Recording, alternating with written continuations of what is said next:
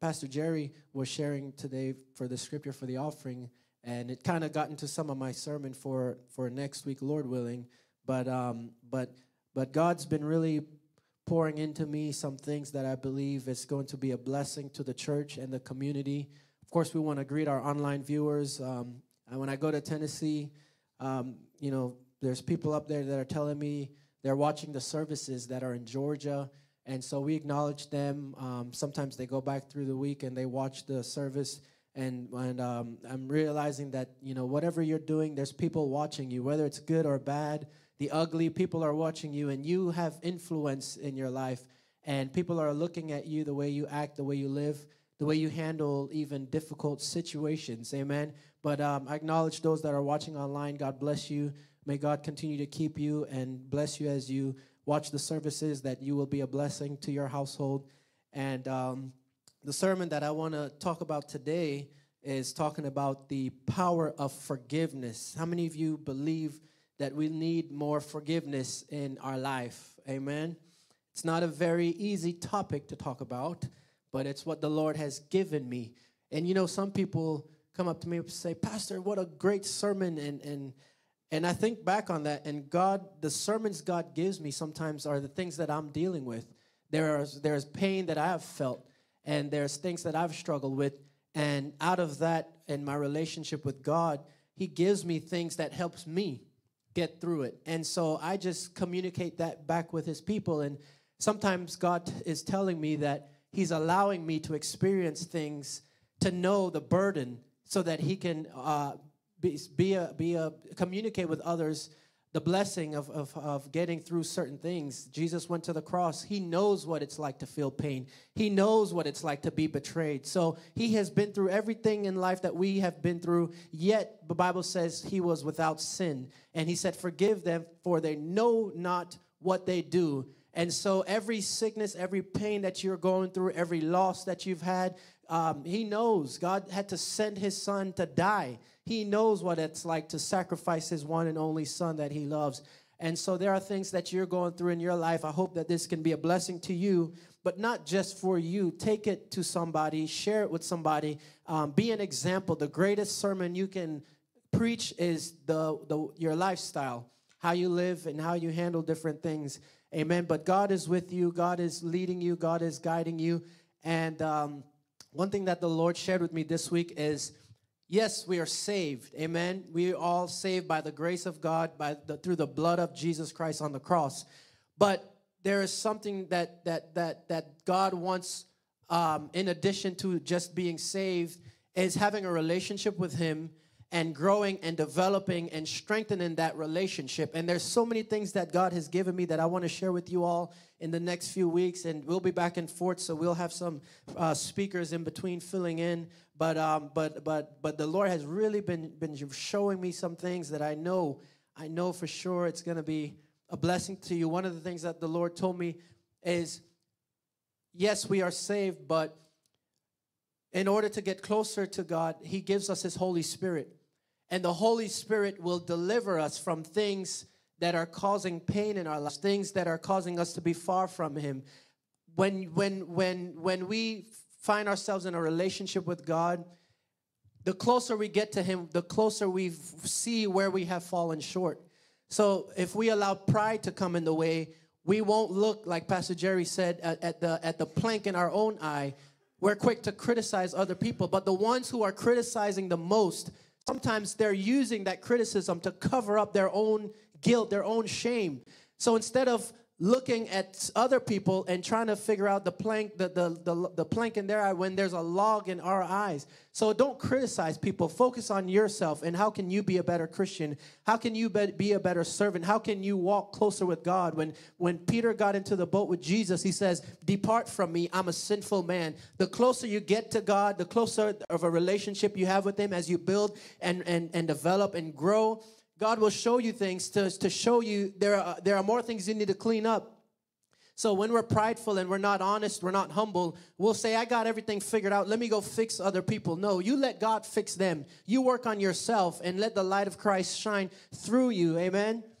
David said when he was ready to face Goliath, the same God who delivered me from the lions and the bears, this is the same God that's going to give me the strength to defeat Goliath. He walked in with faith, knowing that he was going to come out of that. And when Abraham had to sacrifice Isaac, he went up there and he told the rest that was with him, he said, we're going to be back. He knew by faith that somehow God was going to make a way of escape. And as you all know the story, there was that ram in the bush. But as you get closer to God and develop, the Holy Spirit will reveal things to you that will bring you into a closer, right relationship with God. Yes, we are saved.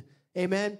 But there are things in our lives that God is still working out. Paul says, work out your salvation with fear and trembling. Amen. So if we can be open and honest this morning, open up your heart and don't try to point fingers. Look within and say, God, how can you help me? How can you fix something in my life where I can go out and love people more and bless people more and be more forgiving and loving and understanding and have patience and peace? And there's so many things that God wants us to work on to be a better Christian, a better brother or sister to our brothers and sisters in Christ, and just to be a better servant and steward to the things that he has given us. Amen. So the one that I want to talk about today is the power of forgiveness. Father, Lord, I come before you today and I give you praise and honor and glory. Thank you for the word that you have given us, Lord. I pray that, Lord, our hearts will be open and receptive to hear what you are saying, God, as you are taking the church to a new level, oh God, of walking in unity. Lord, in order to walk in unity, we must be able to forgive those who have hurt us and go past that. Let go of the unforgiveness. Let go of the grudge. Lord, these people in our eyes may not be deserving of forgiving. They may not be deserving of grace, but Lord, help us through love and faith to forgive those people and to walk away from it and to just trust in you, look to you, and give grace and mercy, oh Lord. And we just trust you, Lord. I pray for those that are watching online that they'll be blessed today. God, I pray for those that are sick that you'll bring healing in their lives in Jesus' name as we develop a closer relationship with you, Lord. Show us how we can be, Lord, a better Christian, a better servant, Lord, a better brother or sister to those that other children of God in Christ that are looking at us, so we can demonstrate to the world, to the community, to the lost, oh God, who you are. There's so many people looking for truth, oh Father God. We don't need to go around condemning people, Lord. We just need to love them and encourage them. Yes, there are things that you are a God of holiness. You are a God of love. The standard is still holiness. We're going to stand up for what's right. But Lord, we're not here to criticize anybody. We're here to correct them in love and to correct each other in love, that we can walk in love and unity. And we trust you and we praise your holy name. Can we just give God a hand of a praise right now for who he is? Lord, we thank you, Lord. We worship you. We know that where two or three are gathered, you are there in the midst. So let me go. And the text this morning is coming from Matthew chapter 18, verse 21 to 35. And it says, Peter came to him and he said, Lord, how often shall my brother sin against me and I forgive him? Paul is asking Jesus for a measuring stick of forgiveness, a measuring rod. How often, Lord? And how often should I forgive him? And he asked Jesus, he says, up to 7 times. And Jesus said to him, I do not say to you up to 7 times, but how many times? 70 times 7. And so therefore, in verse 23, the kingdom of heaven. So first of all, Jesus tells him, not 7 times, Peter, but 70 times 7. I love Peter. I love John. There's certain people that you got to acknowledge. Peter is the one that stepped out of the boat, and he had a little faith when all the other disciples were in the storm, scared. Peter stepped out. And so many times I love what Peter did and his faith in God, even though there are times he stumbled, but thank God he got back up, amen. And so in answering these things, sometimes Jesus responded to questions through a parable, because there were scribes, there were Pharisees who were among them, the religious leaders, And sometimes Jesus didn't necessarily want them to understand what he was saying, because in order to understand what Jesus is saying, it has to be revealed to you. He's talking about kingdom things. And many times in life, we are trying to understand things from a carnal point of view. But God talks kingdom. He doesn't talk carnality. He talks kingdom. So you have to understand what God is saying in the spirit so you can apply it to your life. Amen. So Jesus is answering Peter in a parable. And he not only says 70 times 7, but he says, I'm going to answer this in a parable. So here he gives the parable after Peter asked, how often should I forgive my brother? And Jesus said, the kingdom of heaven is like a certain king who wanted to settle accounts with his servants. And when he had begun to settle accounts, one was brought to him who owed him 10,000 talents. But as he was not able to pay his master, he commanded that he be sold with his wife and with his children and all that he had, and that payment be made. The servant therefore fell down before him, saying, Master, King, please have patience with me. Give me some time, and I'm going to repay you. And verse 27 says, the master of the servant was moved with what? Compassion. Why did Jesus feed the multitude? He had compassion. As followers of Jesus Christ, we ought to have compassion for others. So this king, this master, he had compassion. And guess what he did?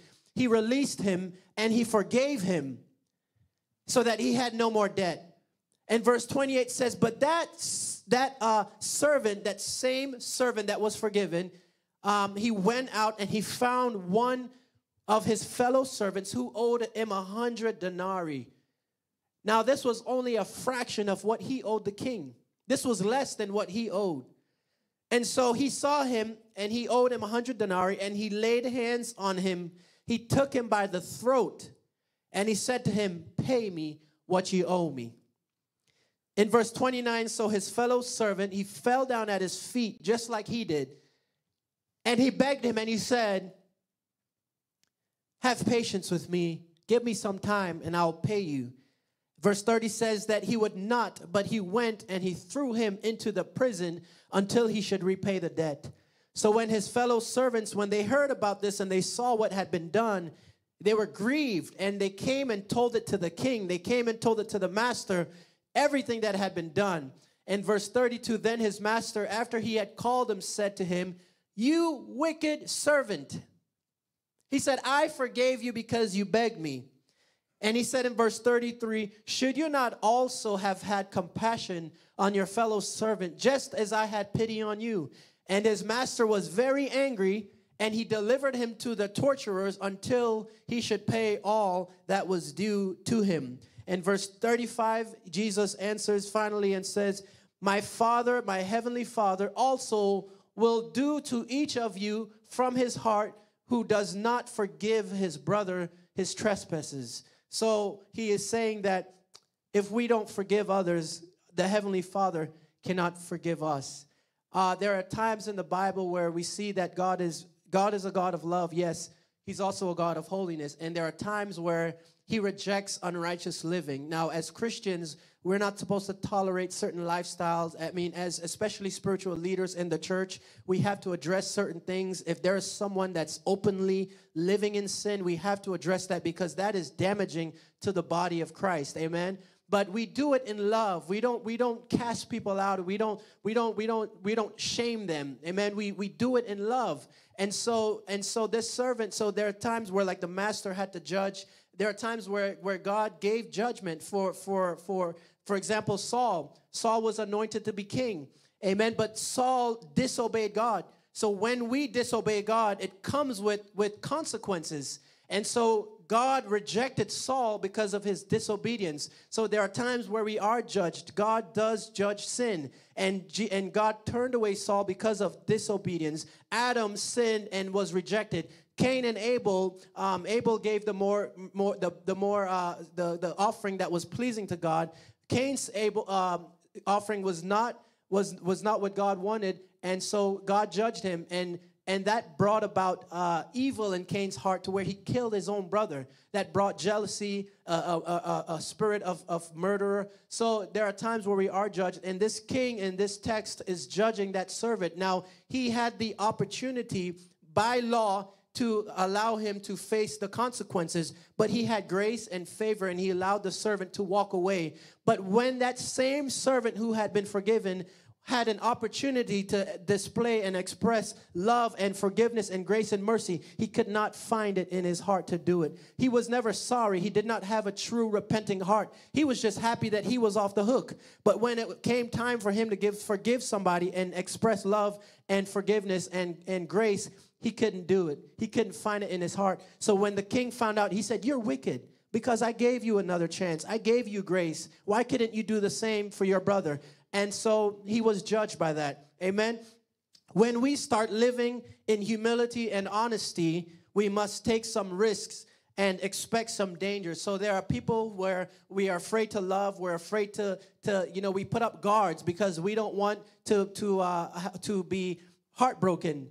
But when we love and when we trust and when we express forgiveness, there are times where it is a risk that you're taking, knowing that you could be hurt. But even if you put up guards and if you put up walls and you put up barriers to where you don't allow people into your life, that does not mean that heartbreak won't come. So it does take a risk to openly love someone and reach out to them, knowing that the possibility exists that one day they're going to turn their back on you. One day they're going to talk evil about you. One day they may turn into an enemy. One day they may say hurtful things about you, and they'll be needing forgiveness. But it takes risks. And unless humility and honesty result in forgiveness, then relationships cannot be mended or strengthened. Why so many times we see friends and business partners and they go great for years, 10, 20 years, and all of a sudden something happens to where they can't get along anymore. They can't see eye to eye anymore. You know, I had a boss, and him and another guy, they decided to go into business together, and they decided it would be 60-40. And all the profit, 60% would be to the main guy, and 40%, I mean, they did good for a while. Eventually it was 50-50. Now they don't talk to each other. Why? They can't see eye to eye on that. They just can't. And so without forgiveness, relationships can't be mended. And so there was another guy who was here working, and he left Florida, and he said, "I'm going to go to one of my business partners in Chicago, and we're going to start a business together, and we're going to do work together." I called him up the other day. I said, "How are you guys doing? How's the business going?" At first, everything was going good. He said, now they don't even talk to each other. They don't speak to each other. They can't see eye to eye. One wants more money than the other one, and they can't. But without forgiveness, these relationships will always stay broken. Without forgiveness, without compassion, without love, without taking some risk. Sometimes being the bigger person means being the humble person and saying, "You know what, you go ahead, you take it." And don't let pride get in the way.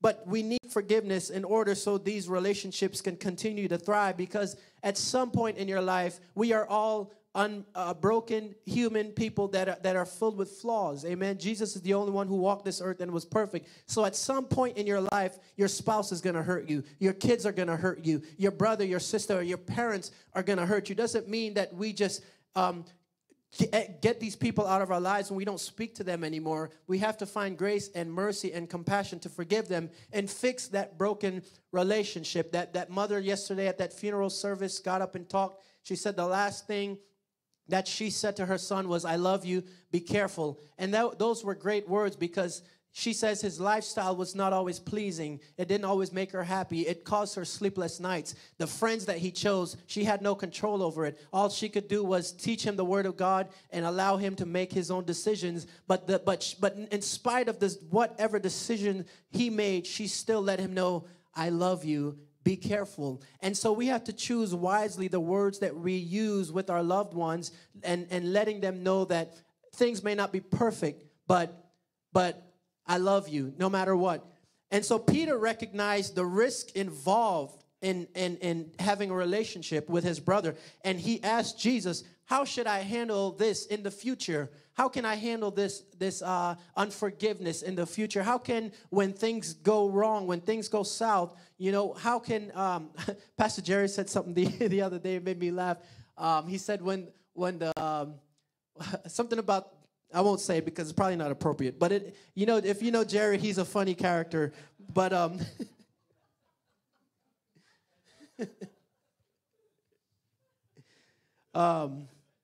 I see him back there now. I lost my train of thought.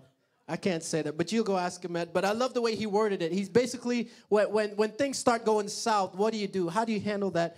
And so Peter recognized that there was a risk involved. So Peter, he asks for limits and he asks for measures. So where there is love, there can be no measure.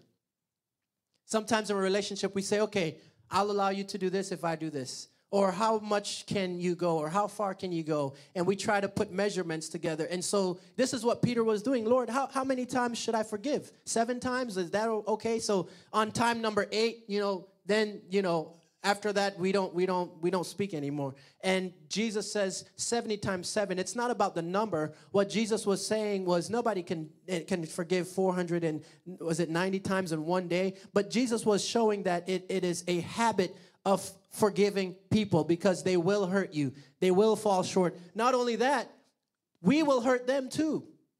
We're not so perfect, but we will want forgiveness. We will want love. We will want compassion. We will want grace and mercy. But where there is love, there can be no measure. Look what Ephesians chapter 3, verse 17 says, that Christ may dwell in your hearts through faith, that you, being rooted and grounded in love, may be able to comprehend with all the saints what is the width and length. What is the width? What is the length?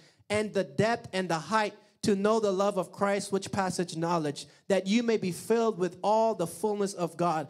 How many of you know that with true love, there is no measuring stick. There is no measuring rod. What is the height? What is the depth of God's love? It cannot be measured. And that is the same approach we have to take in life, in our situations, with our relationships, with our loved ones, with our friends, with our coworkers, with the boss. So Peter thought that he was showing great faith. He thought that he was showing great love when he offered, out of the goodness of his heart, to forgive 7 times. He thought that was good. 7 is a pretty good number. That's God's perfect number. So he says, 7 times I'll do it, but not on number 8. But the rabbis taught that 3 times were sufficient. So he thought, well, if I do 7, I'm going above and beyond, because we were taught that we can forgive 3 times. He said, I'll do 7. And would that be enough, is what Peter asked Jesus. Jesus replies, 70 times 7. 490 times is what I require. So then the point Jesus is making, that love keeps no records of wrong. And that comes from 1 Corinthians chapter 13 and verse 5. And so this gets us into the habit of forgiving each other. The parable in Matthew 18 teaches the power of forgiveness. How many of you know and believe that there's power in forgiveness? It's not always easy to talk about or do. I mean, maybe it's easy to talk about, but when it comes down to it, can you really forgive these people? Jesus on that cross said, forgive them. They don't even know what they're doing. There's people that are hurting you. They don't even know that you're up crying at night, worried, sick about it. They don't even know what they've done to you, and you're holding that resentment in your heart. You are a prisoner to the pain of the things you can't let go of. Those people who have hurt you, they're sleeping peacefully, and you're up at night crying and weeping and wondering why they hurt you. I heard this story about a guy who got bit by a poisonous snake, and he went to the hospital, and he didn't know what he deserved. So he went back out to the garden to find that poisonous snake and ask him, why did you bite me? What have I done? We don't need to go back and find that poisonous snake and ask, what have you done to receive that ill treatment? You just love and you move on, you forgive, and you walk with God. Keep your eyes on Jesus. Don't dwell on that pain. Don't dwell on the past. You ask God for forgiveness and get on your knees and say, Lord, give me the strength to forgive this person. Give me the strength to move on. I don't want to carry this anymore. I don't want to hold on to this weight anymore. This thing is making me sick. How many of you know that unforgiveness and pride and holding a grudge will literally physically make you sick? There's people who have lost their mind because they cannot let go of rejection. They cannot let go of the things of the past and the pain. And these things will make you sick and cause depression and anxiety. Now you have to go to the doctor and get medication because you can't sleep at night because you're holding on to the pain and you're holding on to the past. And these things will cause physical sickness in your life. Do not be a prisoner of the things that people have done to you by not releasing it. We got to be able to let go of that stuff. Salvation is of grace and is given unconditionally. So this parable is not talking about salvation. We are saved. And so God demonstrates his own love towards us in the book of Romans chapter 5 verse 8, in that while we were yet sinners, that's why he went to the tax collector. That's why he hung out with the sinners, because it's not the saved that needs the well that need a physician, but those that are sick. We go to the doctor when we're sick. So people come into the house of the Lord. Sometimes they're sick, and we're not here to criticize anyone. This is a hospital for healing, because we serve the God who is the great physician. He knows all. He gave us many members, but one body, that are to walk in unity as they did in the book of Acts chapter 2, so that when the power of the Holy Spirit fell, they were in one accord. And that is the God that we serve. And so he saved us while we were sinners. And he loves people. They are his children. But this parable is not talking about salvation. It is talking about forgiving one another. And so he says, for by grace you have been saved through faith. In Ephesians chapter 2 and verse 8, for by grace you have been saved through faith, and that not of yourself. It is the gift of God, not of works, lest anyone should boast. For we are his workmanship, created in Christ Jesus for good works, which God prepared beforehand that we should walk in them. And so the servant in the parable went through 3 different stages. I want to go through these 3 stages, and then I'll let you go home. Amen. And I want you to come back next week, because God has given me a powerful sermon for next week that I believe will be a blessing to you. It's sort of a continuation of this. And Jerry said it this morning. It's like the blind leading the blind. And so we'll get into that, because we can't lead people if we don't know what it is to follow Jesus. It's like you're leading a blind person and you're blind yourself. Amen. So we're going to get into a little bit of that next week, Lord willing. But this servant in the parable, he went through 3 stages of experiencing forgiveness. First, he was a borrower in verse 23 to 37. It says that he owed money to his master. He owed money to the king. So he knew what it was like to be a borrower. He borrowed money. He could not even repay the money. He was given grace. He was given mercy. He was shown love. Amen. He told the king if he was forgiven, if he was given enough time, he says, I can pay back this debt that I owe. Sometimes we owe a debt and we'll call and try to get that debt canceled. Some people go to the doctor and say, I'll never pay that bill. It'll get written off. And my mom, one time, she had to do a procedure, and it was like a $30,000 procedure. And a donor sent the money in and paid that. And sometimes our debts are paid. Jesus paid our debts on the cross. This borrower knew what it was like, what it felt like. He experienced forgiveness as a borrower. The king, why did he experience that? Because the king had compassion. Somebody had compassion on him. Somebody gave him a second chance. He took the loss and forgave the servant. The king, he took the hit. He said, don't worry about what you owe me. I'll let it go. Don't worry about it. Move on with your life and be blessed, you and your family. He saved them from being put into prison for owing debt, for being a borrower. He saved them from that. The servant was free, and he and his family would not be thrown into prison. The servant was not deserving of forgiveness. There are people who will say, well, I don't think they deserve to be forgiven. I don't think they deserve grace. I don't think they deserve mercy. This servant was not deserving. So it wasn't that he deserved it. It was purely an act of love and mercy that the king demonstrated. So you don't have to forgive people because they deserve it or try to use a measuring rod. It's an act of love and mercy, even though they don't deserve it. We were not even deserving of Jesus Christ dying on the cross. Adam and Eve had one command that they couldn't break, which was to not eat of the fruit of the tree, and they broke that. Jesus didn't have to come and save us, but he did. He could have left us in darkness for disobeying him. And there are many times where we disobey God, but a man fall down 7 times, but he get back up again. We don't stay in that sickness. We don't stay in that sin. We don't stay in that pain. We get up and we trust in God, and we have compassion on others. So the servant was not deserving of it. It was just an act of compassion and love and grace by the king. The second thing that this man experienced, other than being a borrower, he knew what it was like to be a lender. There was one person that would always call and ask me for money all the time. And I got advice from an older, wiser person. He said, you know what? Let him borrow the money, because he won't be able to pay you back, and he'll stop calling. And you know that worked. I loaned the money, but I had in mind they were not going to repay me.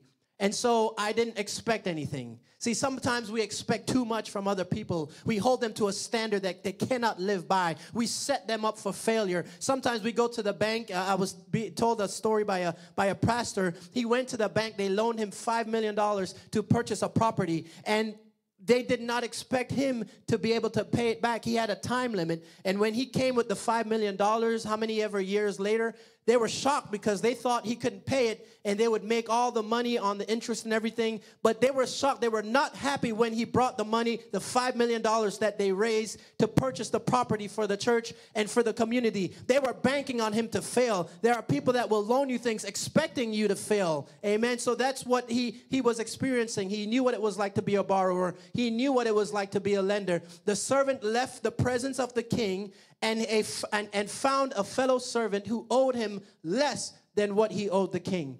Not even the same amount or not even close to it. And so this debt that he owed was insignificant compared to what the servant owed the king. Instead of sharing that joy of forgiveness, and he mistreated the servant and he demanded that he paid the debt that he owed. The debtor used the same approach as the servant. This is what he said to him. He literally said the exact thing that the servant said to the king when he was in debt. Now he's a lender and somebody's asking him, reaching out for help. And he says, have patience with me and I will pay you all of it. The unjust servant, the wicked servant, the Bible calls him, was unwilling to grant to others what he wanted others to grant to him. That right there alone will preach. He was unwilling to give to others what he wanted others to give to him. There are things we want people to do for us, we're not willing to do for them.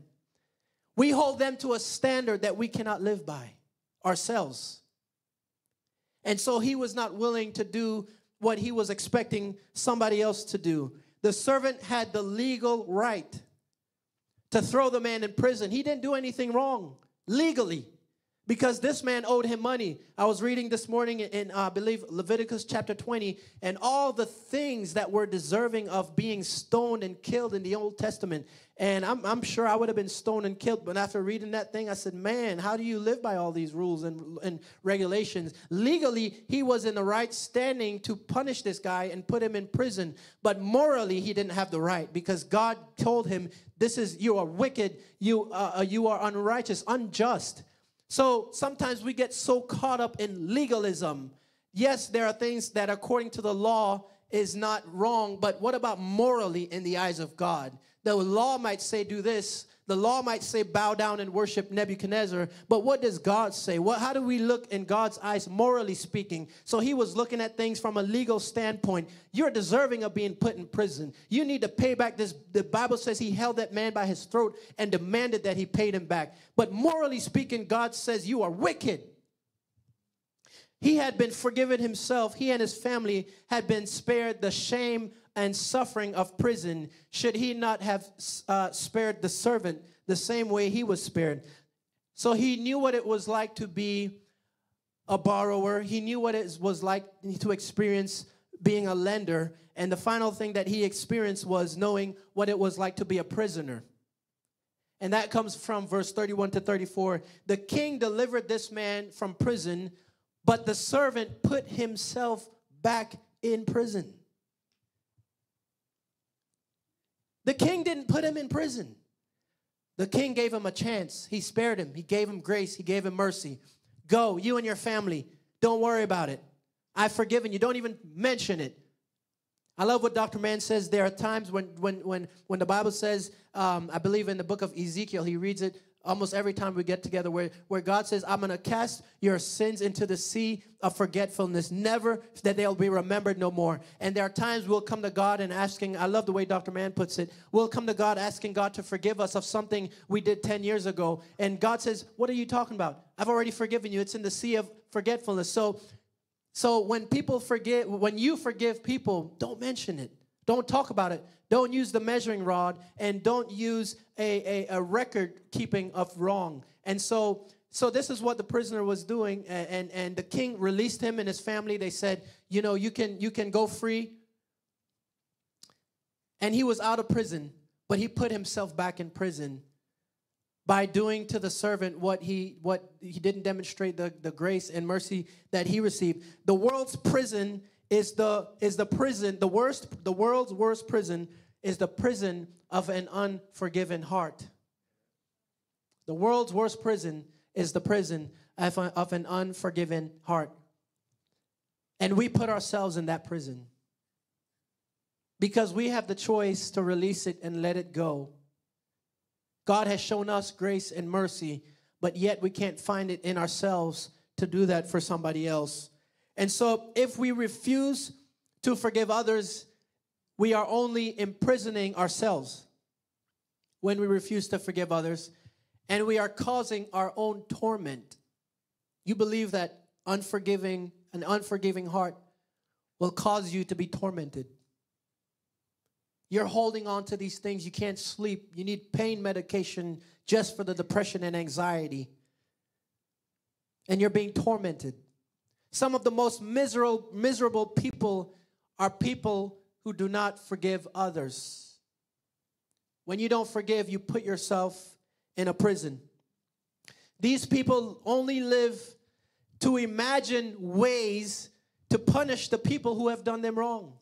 You know what? I'm going to find a way to get back at you. I remember what you did to me last year. I remember what you did to me 5 years ago. I remember what you did 10 years ago. And one day I'm going to repay you. These are some of the most miserable, bitter people that have no joy. They don't have a repentant heart. They are not humble. They are full of pride. And they're holding on to those things, trying to figure out, how can I get back at you? They are really only punishing themselves. I remember, I think it was a celebrity. I don't want to mention his name because I don't know if it's the right person. But he said he was abused by his stepfather. And he was a little boy. He was abused. And he saw his stepfather abuse his mom. And he said, one day I'm going to grow up. And as he grew up, I believe it was Terry Crews. He grew up, and when he got big, he said, I'm gonna get big and strong one day, and I'm gonna knock this guy out. And he hit him with the hardest hit he can hit him with. And with tears in his eyes, he said, I thought that was going to fix it. He said, that didn't do anything but make it worse. And he said, the joy I thought I would get for paying him back for what he'd done to me all those years, it did nothing but make it worse. Don't try to get even with somebody. The only way you can free yourself of this prison is to let it go, to release it, and ask God to help you. Cast those cares upon him. They're only punishing themselves. Many professing Christians have received forgiveness, but they have not been able to share this forgiveness with those who have done them wrong.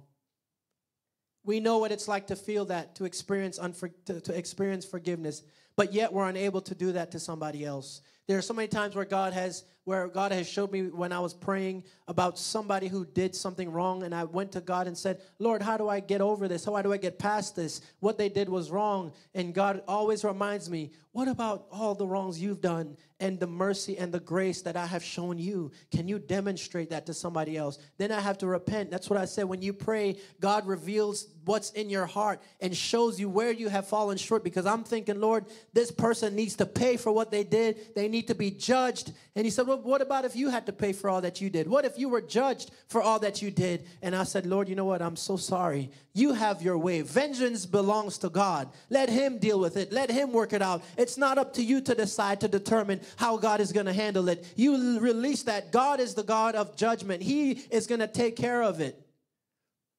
Abraham and Sarah tried to help God. You know, God had promised them that son, the promised son. They didn't want to wait for it. They said, we're going to help God. We're going to take matters into our own hands. We're going to do it. But David, when Saul was searching and trying to kill him, he had an opportunity to murder Saul, to kill Saul. He says, I will not touch God's anointed person. I will not go against God. I will let God fight those battles for me in spite of everything they have done, in spite of me not understanding, in spite of me wanting revenge, in spite of me wanting them to pay back the debt that they owed. Let God handle that. Let God deal with that. Put it in his hands. If we live only according to justice, we will put ourselves in prison. We want them to be justified. We want everything to have them be judged because they deserve it. They deserve to be to face the consequences of what they have done. But we put ourselves into a prison when we live that way, when we think that way. If we live according to forgiveness, then we are sharing with others what God has shared with us.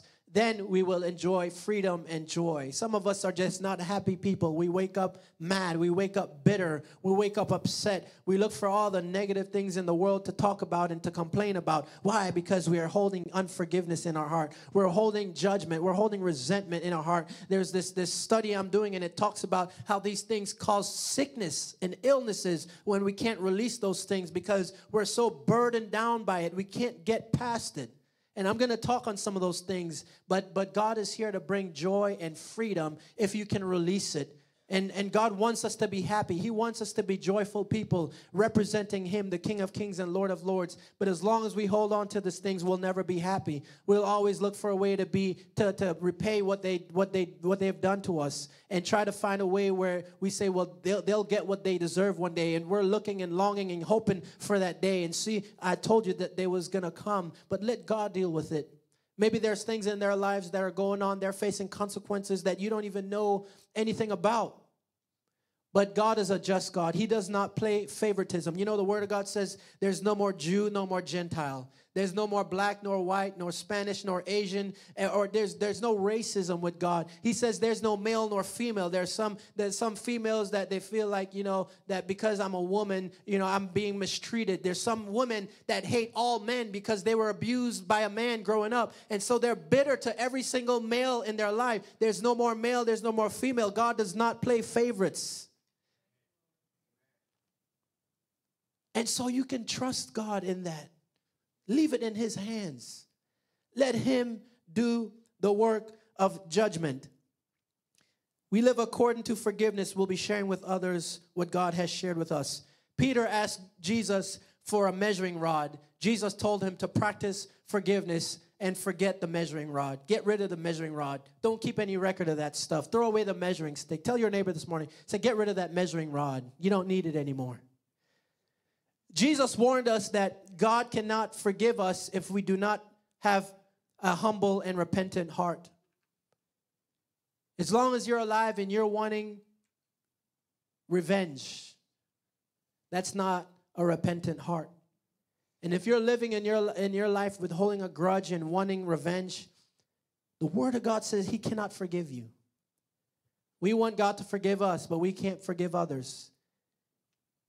We have to release it in order so that we can be forgiven. The Word of God says we reveal the true condition of our hearts by the way we treat others, especially when they've done us wrong. It shows what's in your heart. We have to know when to turn the other cheek. Amen? Just because they've done you wrong, sometimes we'll act out in a particular way. When somebody has done you wrong, it causes the enemy to come into your mind and tell you, you know what, you could do this, this, and that, X, Y, and Z. You can plant some seeds. You could sow some dishonest seeds. You could set this person up. You could get back because of what they've done to you. When we are hurt, especially, it brings out our true character. It brings out the true condition of our heart. There are times where somebody has done me wrong, and man, the thoughts I had, Eric, about this person and the things I wanted to do to them, if I could just put my hand around their throat, and then God showed me, is that truly what's in your heart? And God will use that pain to show you the things that you need to clean up through His Holy Spirit. But how many are glad that He gives us grace and compassion through the Holy Spirit to get through it and to leave it in His hands? Through those painful circumstances, it brings out what's truly in your heart. What about the things we say when we hang up the phone after a bad conversation? I've had to repent for some of the things after I hung up the phone. I said, Lord, I don't want to think this way. I want to have a pure heart, a clean heart, not only when things are going good. And the text I want to read next week is coming from Luke chapter 6, and it's talking about forgiving those who speak evil against you, not just the ones who do you good, but even your enemies, forgiving them and loving them. It's a powerful text because God wants to do something in your life, but there are some things he wants you to clean up and take care of. When you go through a painful circumstance, you think some thoughts, you want to do some things.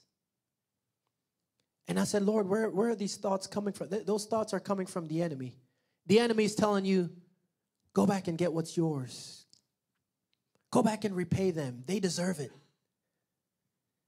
But turning the other cheek, it takes true strength, a repentant heart, humbleness, humility, to know that you have what it takes that lies in your power to take matters into your own hands, but still do nothing about it. That takes true courage.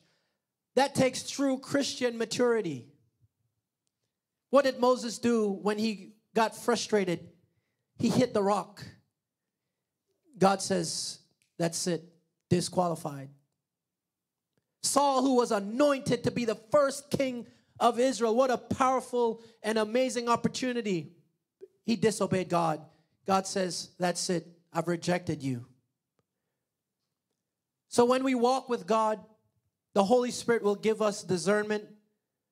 But there are things in our lives where we are faced with temptation to disobey God and to take matters in our own hands. When I say to God, why are you allowing me to experience these pain? He says, I'm trying to see, well, he already knows, but I'm trying to show you your true character. He says, you're saved, but I want to fix that. You're saved, but I want to make you a better person. I want you to love more. I want you to grow in your level of love by loving people who have hurt you. I want you to not think evil thoughts or say evil things about them when you hang up the phone. I want you to say, God bless them, forgive them, they know not what they do, and put your trust in me and allow me to work it out. Yes, you're saved, but I want a deeper relationship with you. I want a closer connection with you. I want you to demonstrate to the world what it means to love, deeply love someone, and to forgive. And he says, I'm allowing you to go through those things because I want to work some things out in your character to make you close. There were some hotheads in the Bible, weren't there?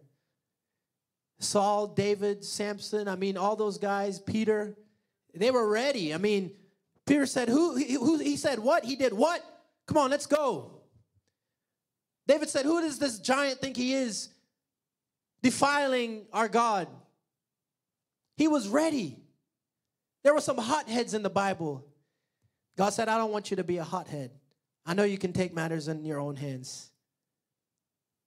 He said, I want you to leave it alone. Even though you can fight back, I want you to leave it alone. I want you to put it to rest. That record of wrong you have, I need you to put it in the sea of forgetfulness. Don't mention it. Don't even talk about it. Just let it go. And God wants you to be joyful and happy and free. He wants you to let go of those things that people have done to you. Don't keep record of it, but in the name of Jesus, release it so that you can move on with your life and you can no longer be a prisoner of what they have done. As I got off the plane Friday night, there was a young man that came up to me and he said, I don't have any kids. I have 3 nephews. And I said, do you live in Florida? He said, no, I'm in Alabama. He didn't use some nice words, use some profanity, but he says, I'm here to see my piece of crap dad. That's what he said about his father. Something his father has done along the years to hurt him, and he's holding on to that. There's people that said to me, I can't talk to them because 10 years ago, they said something, they did something evil, and I want revenge. That was 10 years ago. That person has moved on with their life. You're the one that's still a prisoner of it. Get over it. Ask God to help you get over it and to move on so he can do a new thing in your life. When our hearts are humble and repent, we will gladly forgive others. But where there's pride and a desire for revenge, there can be no true repentance. And as I close, the servant in the parable did not have humility. He was just glad to be off the hook. He was happy that his sin was forgiven, but he couldn't find it in his heart to do that for somebody else. I believe when you've truly repented, when you have truly repented, I think you can forgive others because you know what God has done for you. He was just happy that he was off the hook. His family wasn't going to be put into prison. There's people that said, Lord, if you'll take this thing away, if you'll fix it, if you'll get me out of this situation, I'll never do it again. And we go right back when God takes us out of that situation. God, if you do this, I'll never do this again. If you do this, I'll come to church and I'll serve you and I'll give you my everything. But how easy do we forget when God does answer that prayer? He was just happy to be off the hook. He wasn't truly repentant. He wasn't remorseful for what he had done. You know why God said David is a man after my own heart? It wasn't because of the sin he committed. It was the remorse and the repentance that he had. A broken and contrite spirit. He truly, genuinely was sorry for what he did. And sometimes we're just glad that we didn't get caught. That's not true repentance. He was just glad that he got off the hook. But when he had to demonstrate that forgiveness and give grace and mercy, couldn't do it. When you truly repent and are humble, you can say, Lord, you have your way. I forgive this person. There's sometimes I'll send a text message to somebody from my past who has hurt me, not expecting a response, and I'll say, God bless you. Just want to let you know I love you. I'm praying for you. Hope things are well with you and your family. Man, I'll get some nasty responses. Don't do that. Don't pray for me. I don't need you, this and that. Some of them will completely ignore it. But I'm not doing it for their response. I'm doing it because God has forgiven me. And it's a true heart of repentance. There's times my wife will say to me, how can you text that person and tell them you love them and you forgive them? I said, it's not the carnal flesh. The flesh in me wants to go grab their throat. But the Spirit of God living in me that's given me confidence says, do this in honor of who I am and what I've done for you, demonstrating that love. And as the head of my household, as a man, I'm showing my wife that there are things that people have done to you. By an example, it's the agape love. I'm not going to invite you to my house for dinner and be around my family and kids. I'm going to guard my heart, but I'm releasing that. I don't want to be a prisoner of the pain. I don't want any more sleepless nights thinking about it, worrying about it. I'm just going to leave it in his hands. When you truly repent, you can do that. You don't want revenge. You don't want to see them hurt. There's people that say, Lord, where they have hurt me and I mean, I would spend hours. There's times I would spend 3 hours in prayer, literally crying, asking God for answers. And God will show me some things. And I'll say to God, you know what? I don't want this person to go to prison. You know what, God? I want them to experience your love. I want them to be forgiven. Lord, I want them to experience grace and mercy. That's what I want. And God says, that's the heart that I'm after. In each and every one of his servants, in each and every one of his children. When you can look at somebody who's done you wrong, you don't want them to get revenge. You want them to experience grace. You want them to experience mercy. You want them to experience a second chance. Why? Because you know what it's like to have a second chance. You know what it's like to have grace. You know what it's like to have mercy. And you want the same thing for them. That's where God wants us to be, church. But we got to let go of some things. In my final text, I'll be sharing from next week in the book of Luke chapter 6. In Ephesians 4, verse 32, he says, be kind one to another, be tenderhearted, forgiving one another, even as God in Christ forgive you. So don't criticize people. Be tender to them. Sometimes we speak harsh to people because they make us sick. My wife said she was over at a family, with her family over at a friend's house, and that husband was talking to his wife. She was trying to, the husband was talking, and she came to ask a question, and he said, "What do you want?" And that's not tenderhearted. That's not forgiving. That's not being kind. Be tenderhearted with people. Don't speak so rough and harsh, even if they do that to you. Sometimes it's best to say, "You know what? I need to leave," or I got to hang up the phone, because if we continue talking, I'm going to say some things that I'm going to regret, and I'm going to have to ask God for forgiveness later, because the thing that I'm feeling right now, the flesh that is coming up, and the thing that I might say to you, I might regret it for the rest of my life. So maybe you need some distance. Maybe you need some space, and that's okay sometimes. Say, "You know what? Let's talk about this at another time." You got to know yourself, know your weaknesses. Get yourself out of that situation until you calm down and ask God for help. Because you don't want to say things. The Bible says death and life lieth in the power of your tongue. And so we have to be careful with the words we use with people. As that precious mother said to her son, "I love you, be careful." Those were the last words he heard his mother say to him. She can rest at peace. He knowing that those were the last words he said. There are times at funerals people said to me, before they passed, we had an argument. We haven't talked, and they'll show up to a funeral to remember the life of someone who they haven't spoken to in 10 years. They say, "You know, we didn't have a relationship. We haven't talked to each other in about 10 years. What a terrible way to remember your loved one. Be careful the words that we use. And my wife says to Haven all the time, if you can't say anything nice, don't say anything at all. Sometimes it's best to hang up the phone, walk away, and just leave it alone. Amen? He says, bearing with one another and forgiving one another. If anyone has a complaint against another, even as Christ forgave you, so also must you do. Amen? Will you stand to your feet this morning as we get ready to dismiss? Father, Lord, I come before you and I thank you for your people.